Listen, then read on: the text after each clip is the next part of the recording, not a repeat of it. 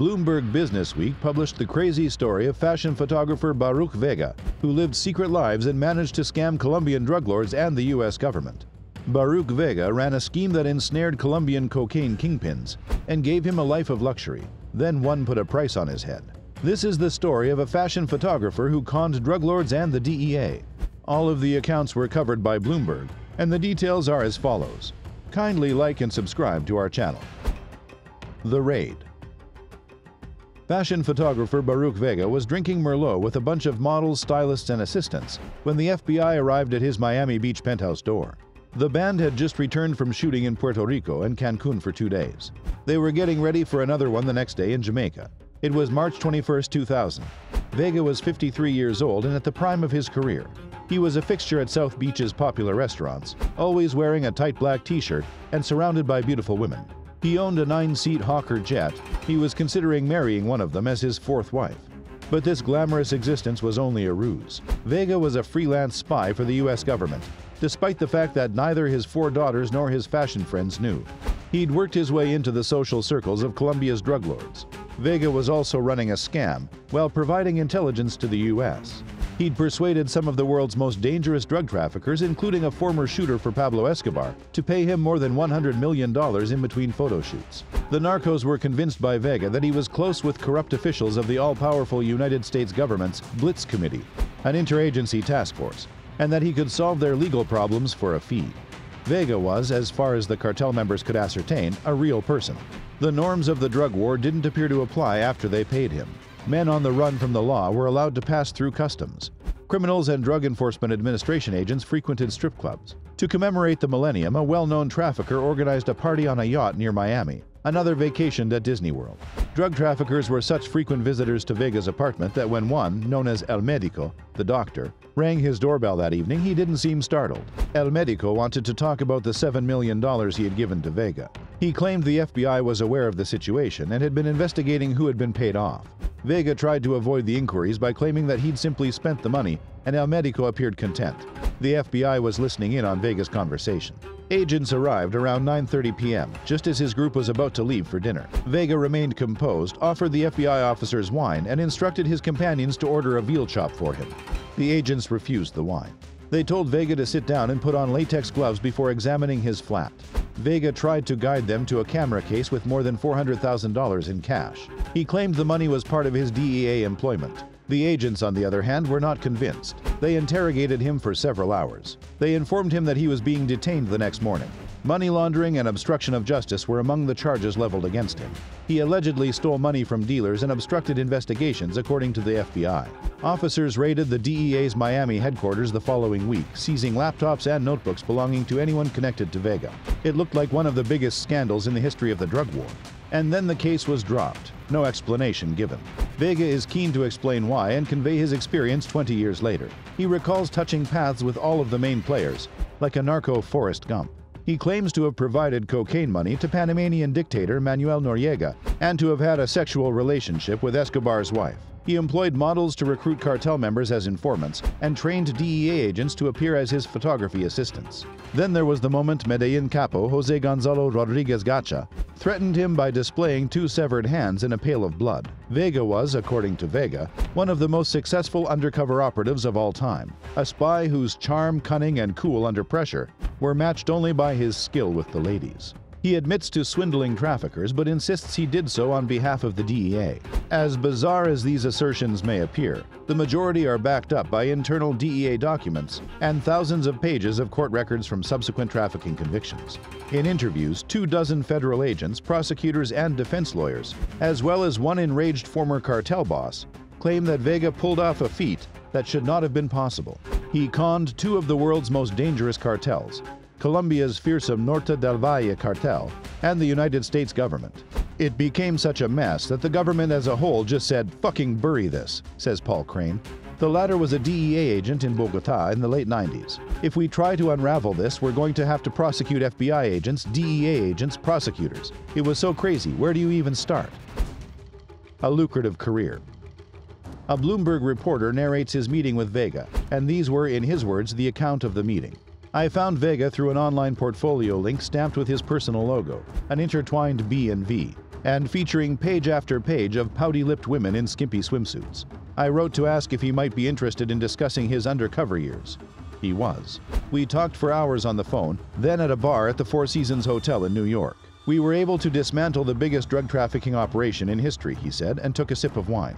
Now 72, Vega stands about 5'10" with buzzed gray hair and a deeply lined face.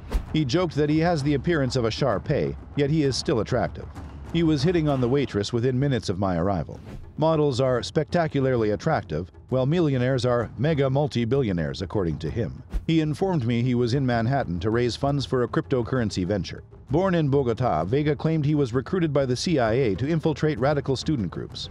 The CIA does not reveal its informants, but 2 federal officers verified that Vega worked for the agency at some point. Around the same period, he became interested in photography, initially as a means of meeting women.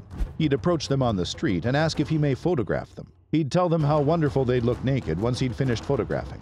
Passion, according to Vega, would take over. They were on the verge of exploding, he said. It was a fantastic retreat for them. Vega said he quit the CIA in the mid-70s and moved to New York, where he started a modeling agency, Intramodel Beauty.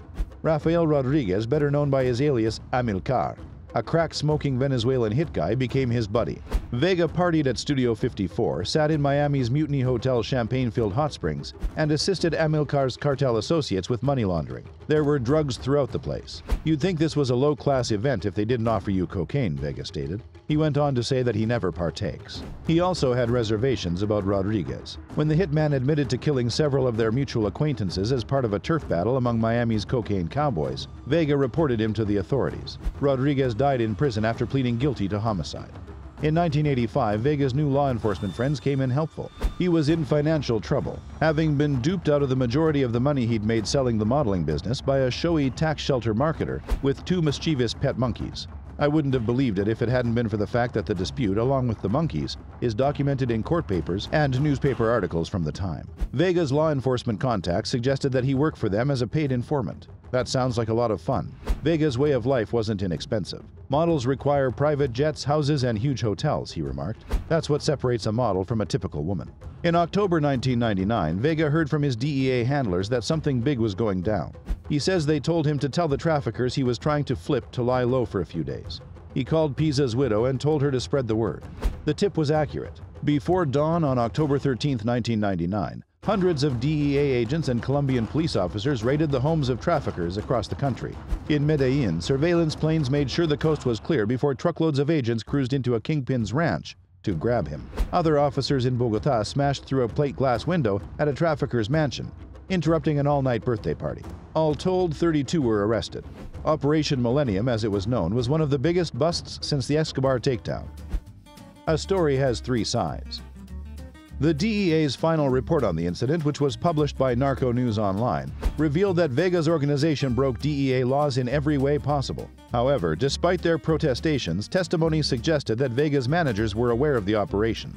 In the 1980s, Vega claimed that an FBI agent assisted him in developing the system. Investigators tracked down Robert Levinson, Vega's former FBI handler, who verified the story. Levinson claimed that he let Vega keep any money he charged traffickers. According to Vega's FBI source file, one provided Vega $50,000 and a Jaguar sports car as a retainer, while Escobar's cartel reimbursed Vega $15,000. The United States was in an impossible situation, according to one person involved in the case who spoke on the condition of anonymity. If Vega is charged with the scam, he will be able to bring all of the people who were part of it to testify. Even if the prosecution could prove that Tinsley had not authorized Vega to solicit payments, convicting an informant who claimed he was only performing his job would be difficult. The DEA and FBI would also suffer public embarrassment as a result of the trial. Tinsley, who had been suspended throughout the internal affairs probe, and Castillo, the young agent who accompanied Vega to the conferences, were both reinstated in 2004. 4 years later, Tinsley retired from the DEA and now runs a private security firm that calls itself the first and only Judeo-Christian intelligence agency. The assertion by Vega that he could offer get-out-of-jail cards was false. However, it turned out to be somewhat correct, because Vega duped his clients into snitching. His clients, at least the ones who weren't murdered, are now free. None of them were sentenced to more than 6 years in prison. Some have returned to Colombia, while others have relocated to the state of Florida. The drug lord who refused to pay and turned on Vega, Ochoa, was sentenced to life in prison. He isn't expected to be released until 2026. Conclusion.